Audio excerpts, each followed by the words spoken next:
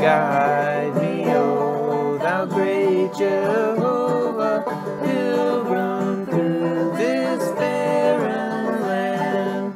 I am weak, but thou art mighty. Hold me with thy powerful hand. Bread of heaven, feed me till I want no more. Feed me till I want no more. Open now the crystal fountain, whence the healing stream doth flow. Let the fire and cloudy pillar lead me on my journey through. Strong deliverer,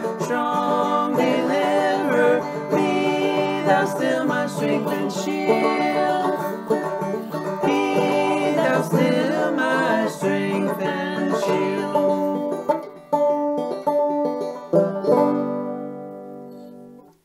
I love you, Lord, and I lift my voice to worship you, oh my soul.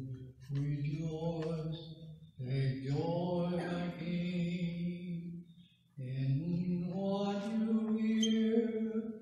May there be a sweet, sweet sound in your ear.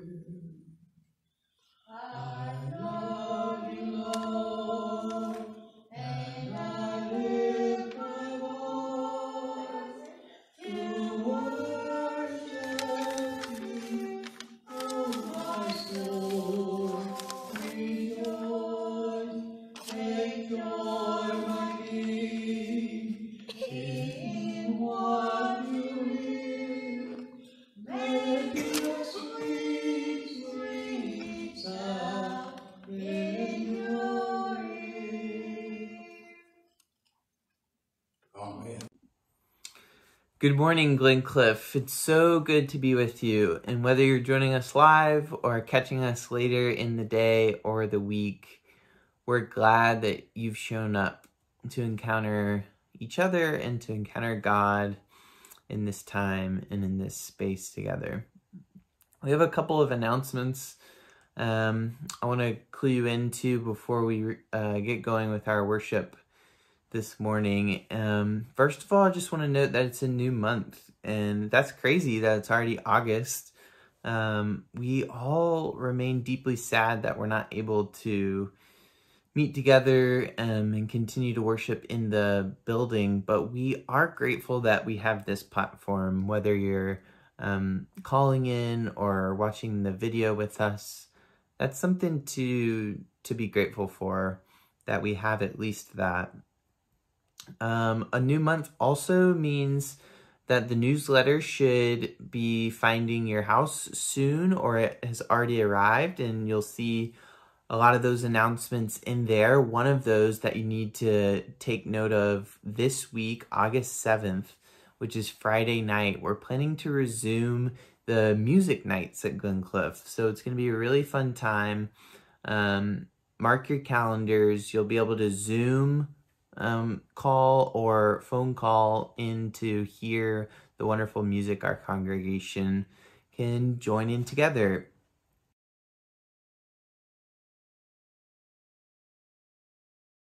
We're also starting a new series in worship, which is called Guided to New Ground. So we're going to explore some of the stories of God leading communities through struggle and then finding new wholeness.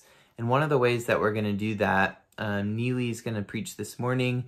And then throughout the month of August, reaching into September, we'll have some guest preachers. So some that you might know. And that'll be really fun to listen to and engage with, Guided to New Ground. Finally, let's celebrate some birthdays. I know that Tanya's was this week, and we're happy to celebrate her. And then we're also looking forward to 2 more this week. Paulette and Miss Mary are towards the end of the week. So let's celebrate together. We're so grateful that you were born and that you're in this community. Happy birthday to you, cha-cha-cha. Happy birthday to you, cha-cha-cha. Happy birthday, happy birthday, happy birthday to you, cha-cha-cha. As we gather, I invite you to pause in these spaces made sacred because we are gathered in and with God, agreeing to be together in Christ's Spirit among us. God is here always, and we are together in God now in worship. Let us pray. In the darkness of night and the brightness of day, you, O Lord, are present with us. We wrestle with situations which seem to drain us of our energy. We struggle to find out who you call us to be. You reach out to us with reassurance of empowerment and courage for the days ahead. Calm our spirits and prepare our hearts and lives to receive your awesome grace. Guide us in worship, Holy Spirit. Amen.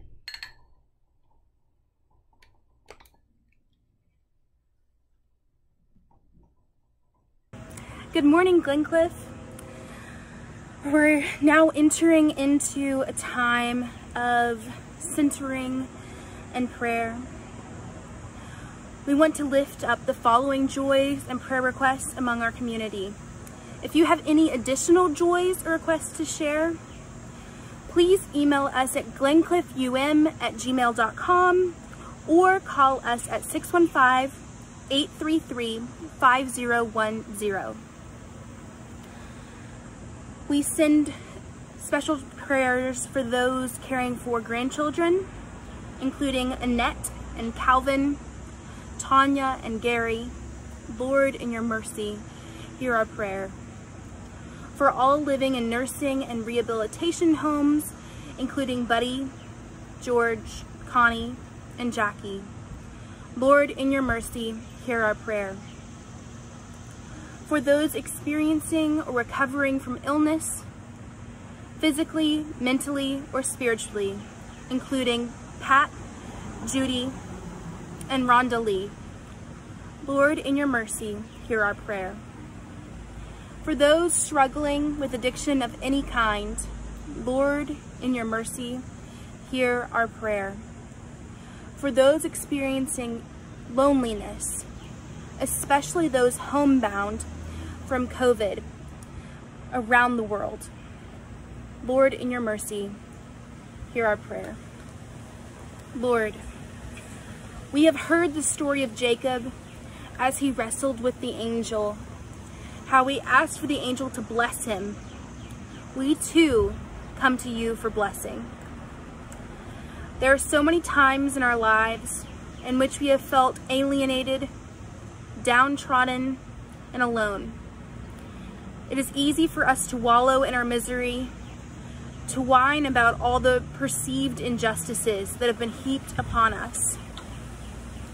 But you encourage us to stand strong, to seek the blessings that you have provided for us, to recognize the many ways that you are with us, giving us strength and courage. Be with us again, precious Lord. Guide our lives as we have brought our prayers before you for those near and dear to us, seeking healing and hope for them. Let us also remember that those same mercies are lavished upon us, not because we deserve them, but because of your great and generous love for us. Help us receive these blessings and in turn be a blessing to someone else. For we ask these things in the name of Jesus Christ, our Savior. Amen. 2282.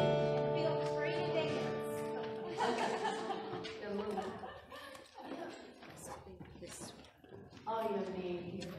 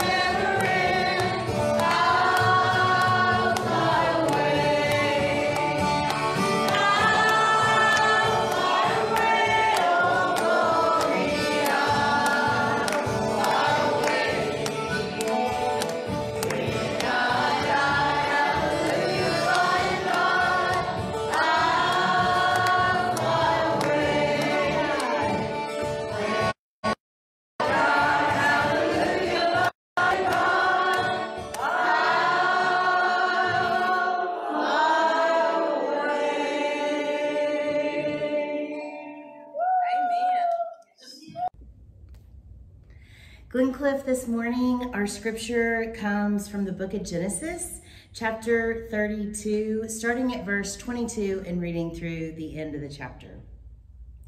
Hear these words.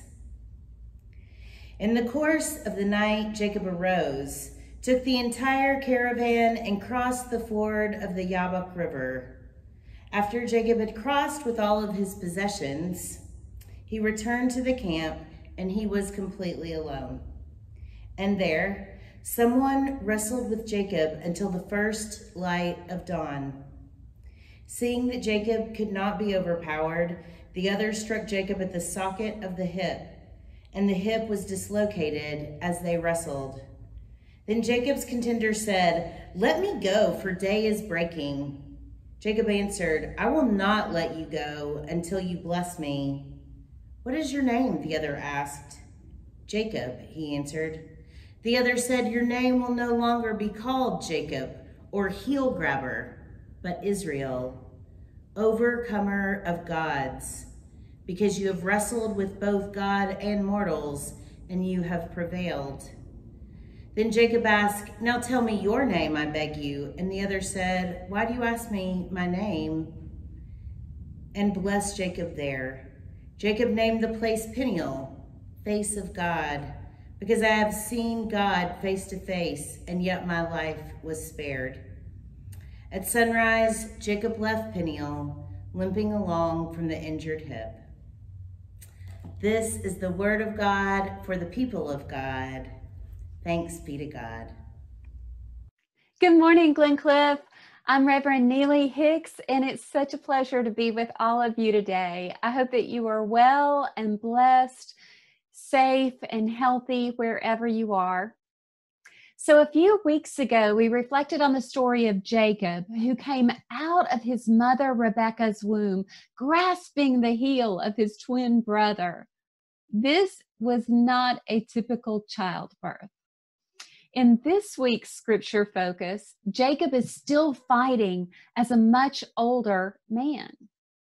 He goes from one fight to another. His life seems to be one of turmoil, either created from his own doing or by someone whom he has wronged. You may remember that after bribing his hungry brother with a bowl of soup for the firstborn's inheritance, he goes on to fall in love with a beautiful woman. Her father says, "You have to work for me 7 years before I will let you marry my daughter."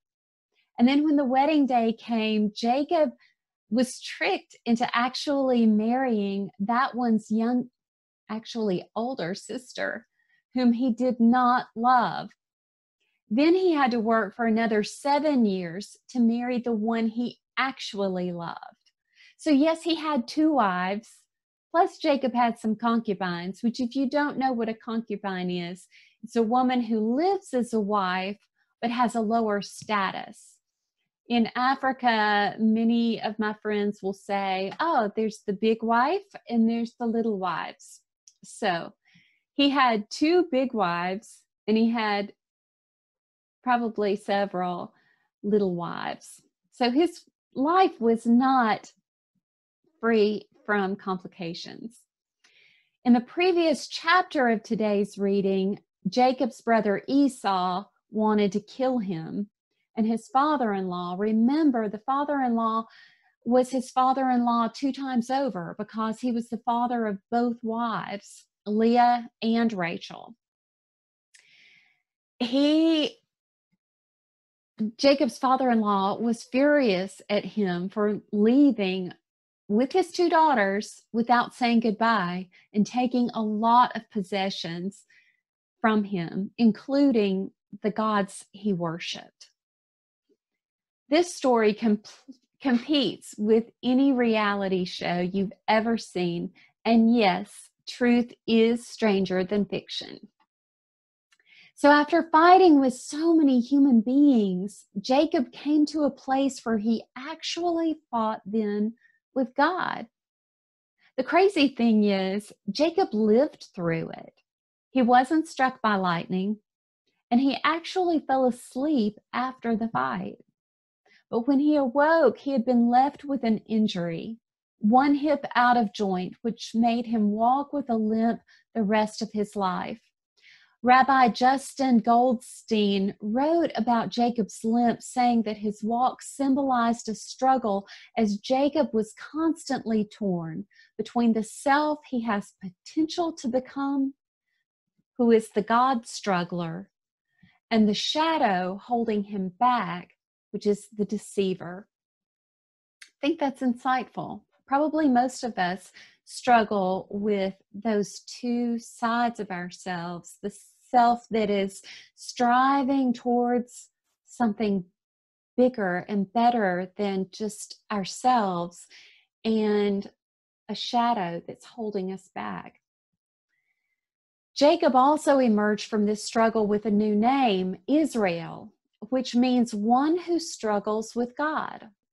Jacob is considered one of the three fathers of our faith family, and I'm going to include the mothers in here too.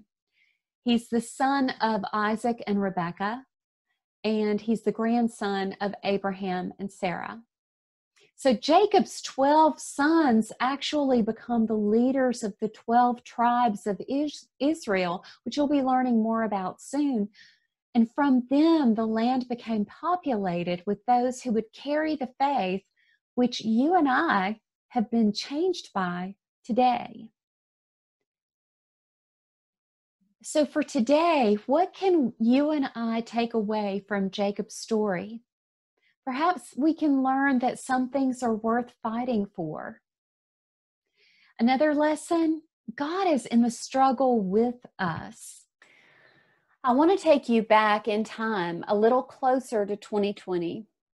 In 1951, when Glencliff United Methodist Church first came into being, there were a lot of struggles going on.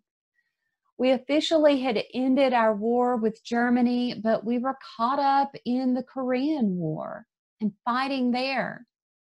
A great flood spread across the Midwest and displaced over 500,000 people and killed many. The first thermonuclear bomb was created inside the United States. Our brothers and sisters of color were struggling for the rights given to them by the Constitution, but denied by our government and society. Backlash over desegregation was growing as African Americans were being allowed for the first time into places previously reserved for whites only. A document was actually created to speak to the world about what was going on here, about the public lynchings, about the wrongful convictions, the systematic racism that was happening to them inside our country. This document was called "We Charge Genocide, the Crime of Government Against the Negro People." The document went unpublished inside the United States and was allegedly intercepted by the U.S. government on its way to Paris, failing to reach Paris in time. We see some of the same issues in our world now as those who were made in the image of God, just like you and I are still struggling today, struggling with their lives for rights and respect. Yet in the midst of those struggles, a group of people began to come together to build a church. Of what better place is there to build a church than in the midst of a struggle? Think about it. That is where the church needs to be. And Glencliff did just that, a place for community, a place to learn about God and how to live as Christ in the world. The years ahead brought changes inside and outside the church walls. Decline in mainline denominations within the United States could be felt right there on this corner of the world, with Glencliff's member numbers going down, but faithfulness still arising. When the church invited Open Table Nashville to fill some of the building's unused space, the faithfulness and strength of those remaining became even more evident. Living the mission of Christ Jesus, the church took on serving Nashville's most vulnerable people, those living on the streets, by creating medical respite housing to serve as a bridge to permanent housing. This brought on more struggles, hard struggles. And you know what? God was in that struggle too. Amen? This one was worth fighting for. During our last church council meeting, we voted to become a mission congregation, differentiating ourselves from United Methodist churches so we could sustain our focus on mercy and justice ministries and connect in a larger way with other churches throughout the Nashville metro area. This request to become a mission congregation has to be approved at the Tennessee Annual Conference, which was postponed due to COVID. However, it is set now as a virtual conference on September 18th and 19th. We will transfer our status then and begin living more fully into this vision where respite is given to those recovering from illness and do not have homes to recover in. A place where relationships are cultivated and we get to know more of our brothers and sisters in the area. And most importantly, Glencliff will continue to be a place where the divine spark that's in us all, can I hear an amen to that? Where the divine spark that's in us all will be nurtured through devotion and worship so that beloved community is found and creation and identity in God restored. Over this month, you will hear from voices from the past, people and pastors who contributed to where we are now. We did not get here on our own. We can see that as we look back at a faith family, at our faith family.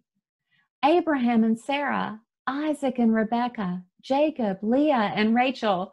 A little bit of dysfunction there, but hey, we are a family. And you and I are a moment in history, able to meet God in the struggle face to face.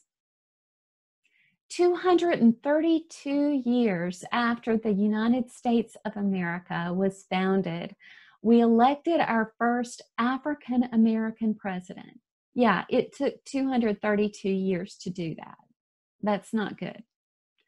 Following the inauguration, civil rights leader John Lewis asked for his autograph.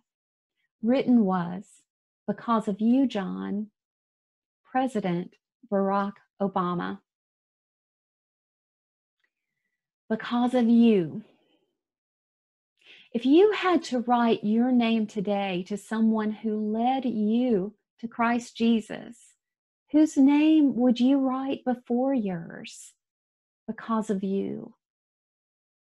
Who has ushered in the way for you to feel God's love in a more intimate and deep way?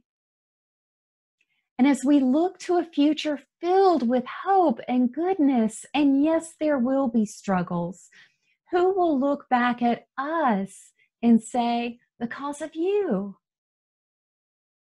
Friends, let's march on. Let us continue where any wounds of the past are bound up as a sign of God being in the struggle with us. Let us strive towards beloved community where everyone is treasured equally as a child of God, and Glencliff shines even more brightly as a beacon on a hill. Amen. What a friend we have in Jesus. All our sins and griefs to bear. What a privilege to carry everything to God in prayer. Oh, what peace we often fall.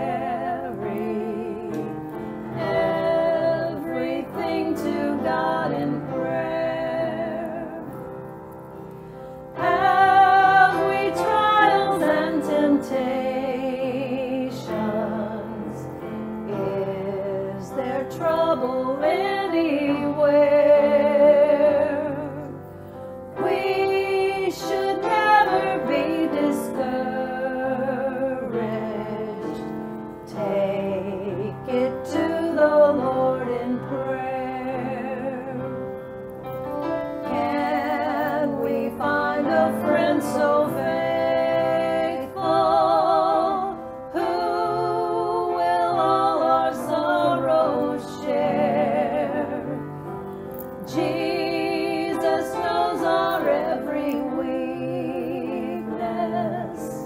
Take it to the Lord in prayer. Are we weak and heavy laden, cumbered with a load of care? Precious Savior, still our refuge. Take it to the Lord in prayer. Do your friends despise, forsake you? Take it to the Lord in prayer. In his arms he'll take and shield you.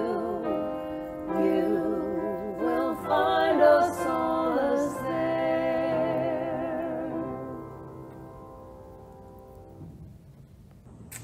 Good morning, Glencliff.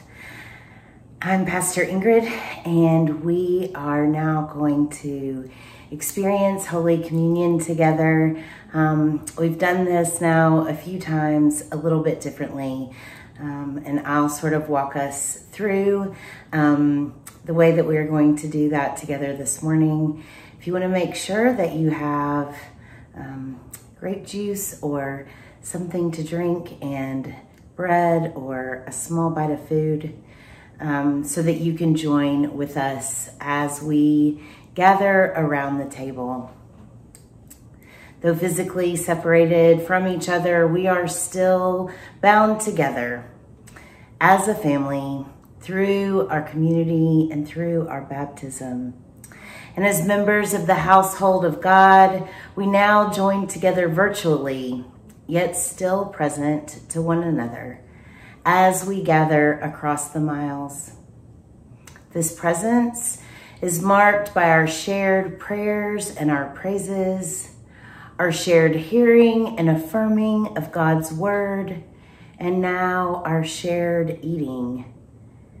And now as we share in the great Thanksgiving, each time I say, the family responds, you will repeat back to me the response that I have given.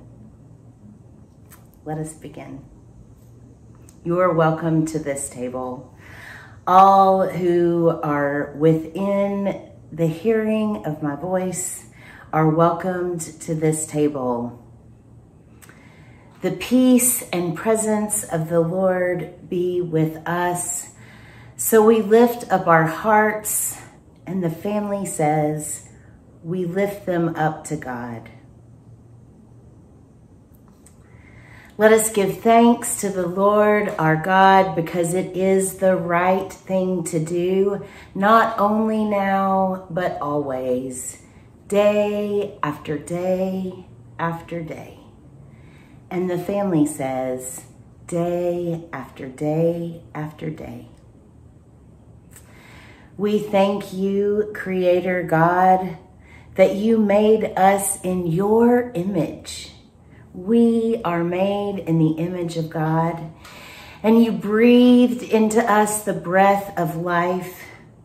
And when we turned away, when our love has failed and our bodies diseased, you have reached out to us again and again, providing healing, providing wholeness, and providing a new life. When the floods came, you provided an ark. When the plagues came, you provided safety. When evening came, you provided a pillar of fire. When exile came, you provided a new song. And day after day after day, your love has remained steadfast. And the family says, day after day after day. And so with your people on earth and all the company of heaven. And today I want to lift up especially my granddaddy and my ninny who had birthdays this week and have been gone from us for a while. But I want to remember them. And I want to remember John Lewis as we laid him to rest this week too. So with people here on earth and all the company of heaven, all the saints, we praise your name and we join in their unending hymn, Holy, holy, holy Lord, God of power and might. And the family says, Holy, holy, holy Lord, God of power and might. Heaven and earth are full of your glory. And the family says, heaven and earth are full of your glory. Hosanna in the highest. Blessed is the one who comes in the name of our God. Blessed is your Son, O God, who came to preach the good news to the poor, release to the captives. Good news to the poor and release to the captives, recovering sight to the blind, freeing the oppressed, and announcing that the time had come when you would save your people. He healed the sick, and the people said, he healed the sick. He is healing the sick now. And the family said, he is healing the sick now. He will heal the sick day after day after day. And on the night which he gave himself up for us, he took bread. He gave thanks to you. He broke the bread. He gave it to his disciples and said, take and eat. This is my body, which is given for you.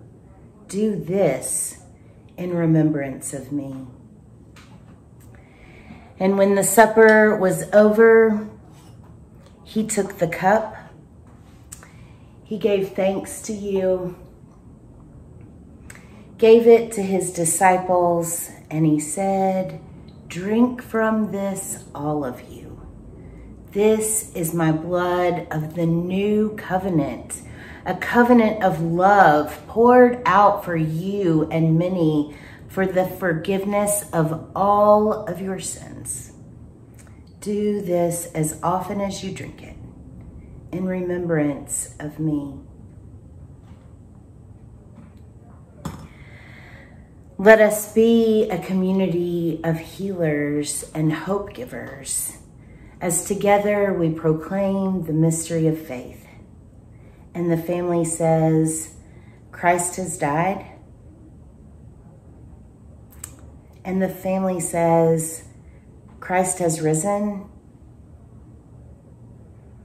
And the family says, Christ will come again. So pour out your Holy Spirit, God, on all of us who are in hearing of these words, and on these gifts of bread and wine. Let them be for us the body and blood of Christ, so that we may serve as the body of Christ in this world, made whole by the witness of Christ, by the passion of Christ, and by the life of Christ. In this season of social distancing, may you remind us that we are never spiritually distant from you, O God. We belong to your body. And the family says, we belong to your body. May the Spirit use us to heal and reconcile in the name of Jesus. And now, Holy Spirit, make us one in Christ, one with each other, and one in all the world. And the family says, Amen.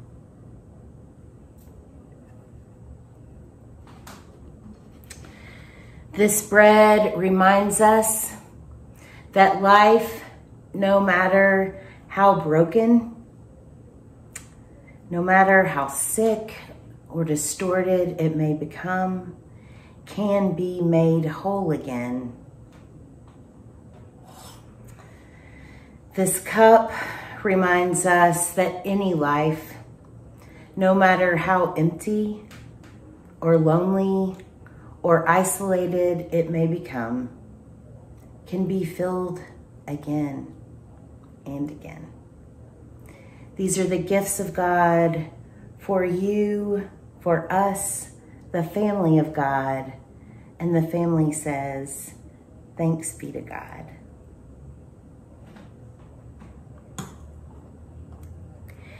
And now I invite you to prayerfully partake in Holy Communion at your home, in your sacred space, by whatever means you have.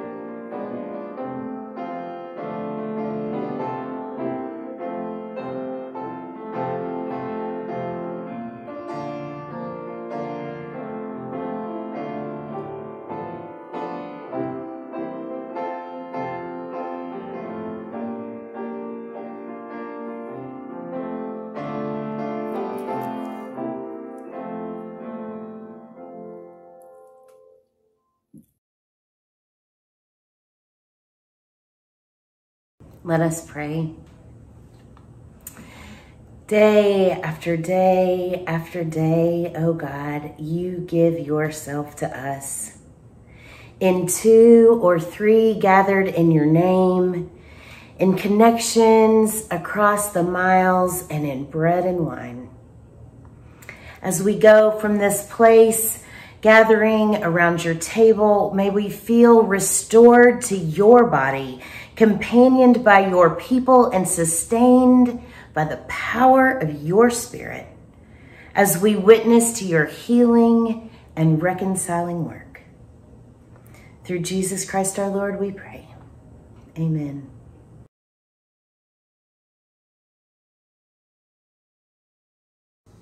Let us pray. Creating God, we see your mercies anew each day, and we give thanks for all you have provided and all you will provide. We give thanks to you. Create us in generous spirits, free us from the clutches of greed, and let us joyfully share so that all may have what they need. Amen. Your gifts matter. They can be mailed at Glencliff at 2901 Glencliff Road, Nashville, Tennessee, 37211 or give electronically through facebook.com/Glencliff UMC TN. Let's give.